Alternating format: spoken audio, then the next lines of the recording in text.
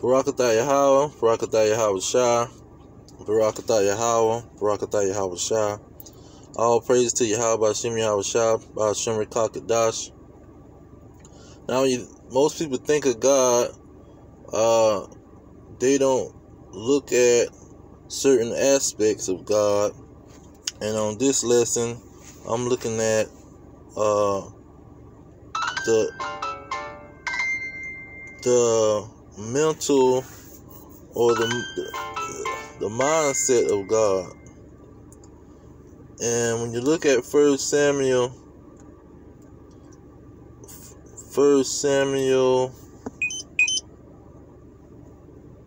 let's see here.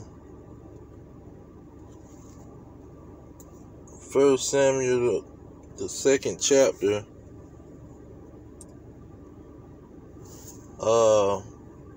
verse 3, it say, "Talk no more so exceedingly proud, let not arrogancy come out of your mouth, for the Lord Yahweh is a God of knowledge, and by him actions are weighed."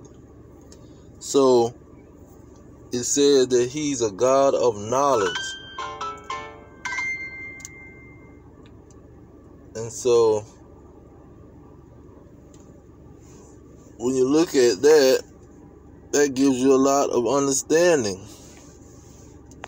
And that goes along with Proverbs that talks about what he likes and what he hates. Now let's get Proverbs, because Proverbs talks about what the Lord hates. Let's see here. Proverbs chapter 6, starting at verse 16, it says, "These 6 things do the Lord hate, yet 7 are an abomination unto him. A proud look." That goes along with what 1 Samuel, the 2nd chapter, just said. A proud look, a lying tongue, and hands that shed innocent blood. Now this lying tongue, that got to do with knowledge. Jump down to verse 19, it says, "A false witness that speak lies." So when you're dealing with the God of knowledge, when you speak a lie, that is very important, because he deals with knowledge. He's a God of knowledge. And so speaking a lie is going against what you so-called know. Because the root word for knowledge is to know. So you acting like you know, but you telling a bold-faced lie. See, that's what the Lord hates.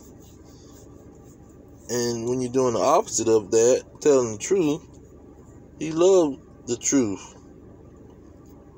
Now, let's see here. Let's get some Proverbs chapter 1, since we're in Proverbs. Proverbs 1 and 7. It says, "The fear of the Lord is the beginning of knowledge, but fools despise wisdom and instruction." So knowledge is the fear of the Lord. Pretty much. Say the fear of the Lord is the beginning of knowledge. Knowledge is the beginning. The fear of the Lord is the beginning of knowledge. So he's the God of knowledge. And so when you fear him, now you starting to get the knowledge that you need. Okay. And let's see here.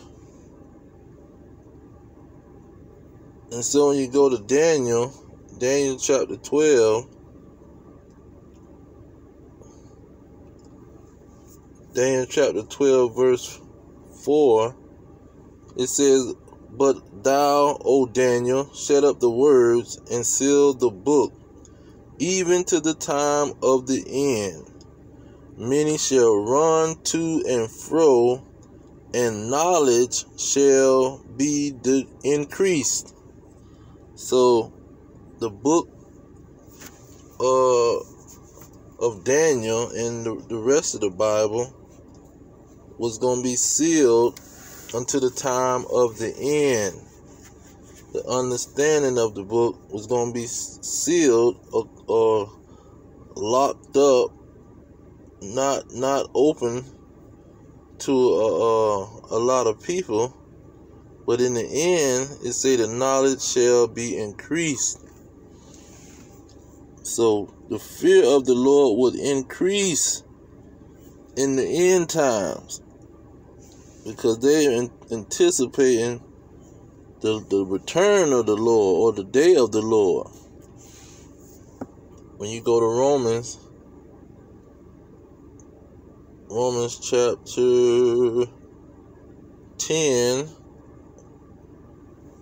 verse 2, it say, "For I bear them record that they have a zeal of God, but not according to knowledge." So our people, especially the Israelites, they don't have the knowledge of God or the fear of the Lord. Now let's get what the fear. If the fear of the Lord is the beginning of knowledge, let's get the main definition, pretty much, of the fear of the Lord. Psalms 111:10.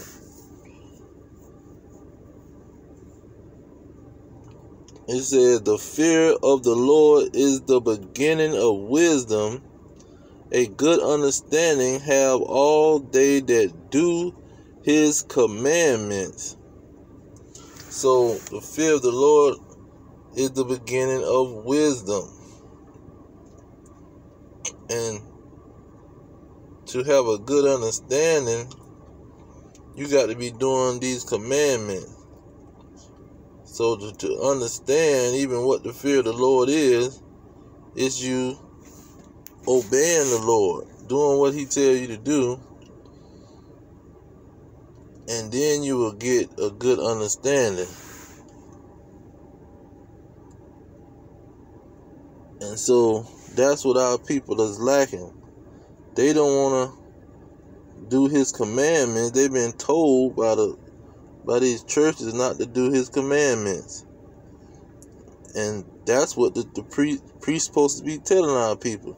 When you go to Malachi 2:7, it says, "For the priest or preacher or pastor lips should keep knowledge, and they shall seek the law at his mouth." You see, the law is, when they say the fear of the Lord is the beginning of wisdom, good understanding have all they that do his commandments. So you have a good understanding of what the Most High wants you to do if you're trying to do his commandments. And so that's the knowledge that our people don't have, because they are being told by the plantation Christianity philosophy from the so-called white man, who is the Edomite, the devil that the Bible speaks of. Our adversary, Satan, our enemy, is telling them that you don't have to keep God's laws, or you don't have to worry about the knowledge of God. Now let's go back to Proverbs. Proverbs chapter 15, verse 7, it says, "The lips of the wise disperse knowledge, but the heart of the foolish doeth not so." And so these individuals, they are not telling people to keep these commandments and obey the Most High.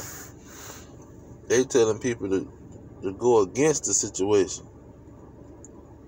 And that's why they going through the problem that they going through, because they believe in what people say and not obeying the Lord.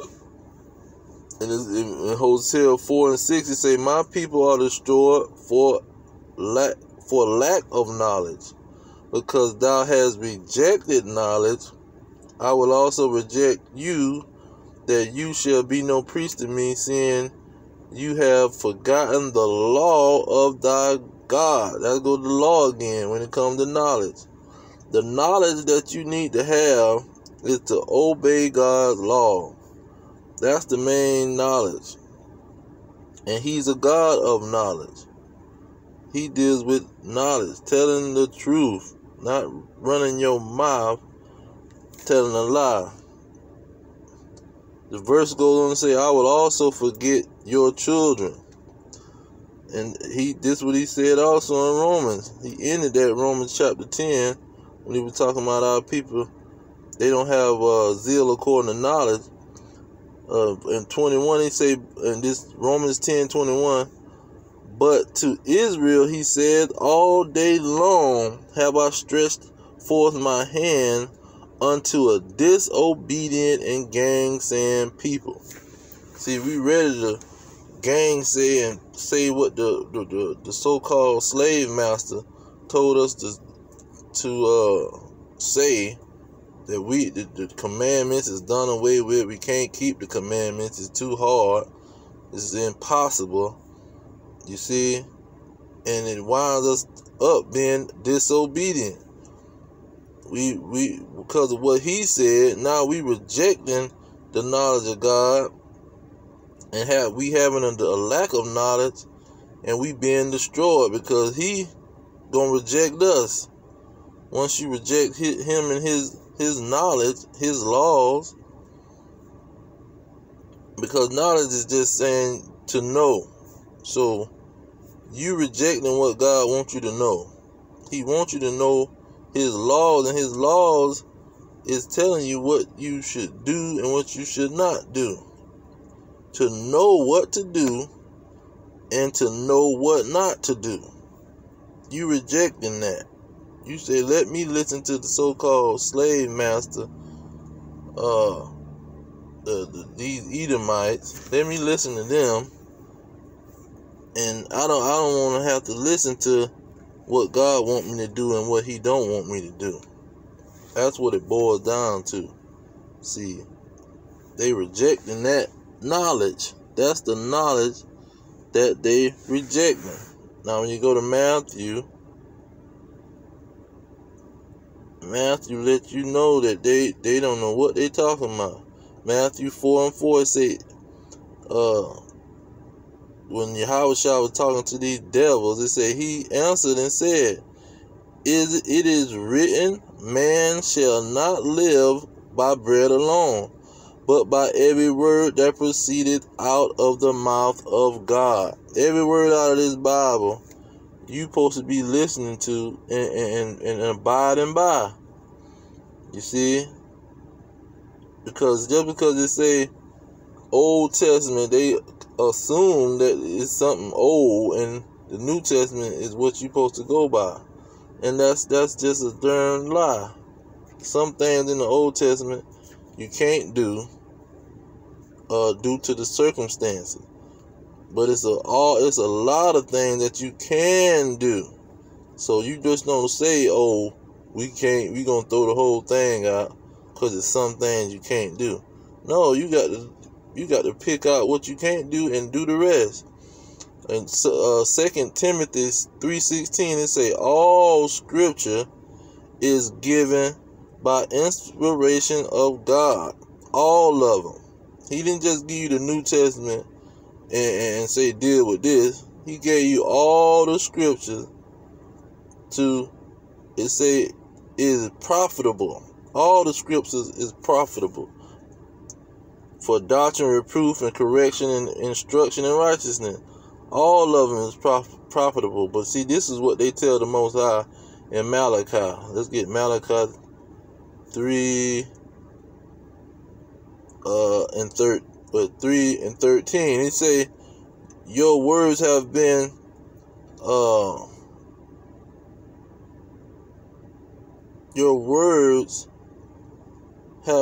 stout against me, says the Lord.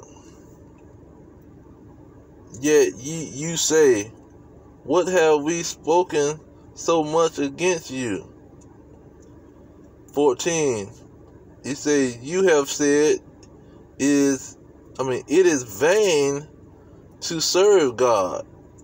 And what profit is it that we keep his ordinance or his laws or his commandments, and that we have walked mournfully before the Lord of hosts? So he pretty much saying, what is it going to profit us to keep this knowledge of the Old Testament, of these laws and these things you don't want us to do, or these things you want us to do? What is it going to profit us that we keep the ordinance? And what is it going to profit us that we walk around mournfully about what we done did wrong? You see, that's what these people are saying, because, you know, these dragons is telling them that they don't got to worry about the Old Testament. The new Yahushua, who they ignorantly call Jesus Christ, came and did away with everything, and that's a lie. And so that's why our people is catching hell here in Babylon the Great, America. Now let me get that in Jeremiah, because this is exactly what's going on with these people, and they don't understand what's going on. Jeremiah chapter 15 verse 7, and I'm gonna get straight to the point. He said, I will destroy my people, since they return not from their ways. You see, our people is pretty much forsaking the Most High, and he said he gonna destroy them because they rejecting the knowledge, his laws. See, they rejecting his do's and don'ts. They reject it, and they listen to their slave master, the white man, so-called Edomite, the devil that the Bible speaks of. That's who they want to listen to. That's who they choosing to let them pretty much rule over them and guide them. You know, a blind God. They follow him, this blind God, this Judas goat, straight into destruction. And so the blacks, Hispanics, and Native Americans are the Israelites. They need to repent and keep God's laws. And if they don't, they're going to be destroyed by nuclear fire. And that's pretty much the knowledge that they rejecting. They rejecting that knowledge. They saying the evil ain't going to overtake them. That's what they saying. But I'm going to leave it there. All praise to Yahweh, B'Shem, Yahushua, B'Shem, Kakadash. Double honors to the elders pushing the truth. Peace to the elect worldwide. Our kingdom is at hand. Shalom.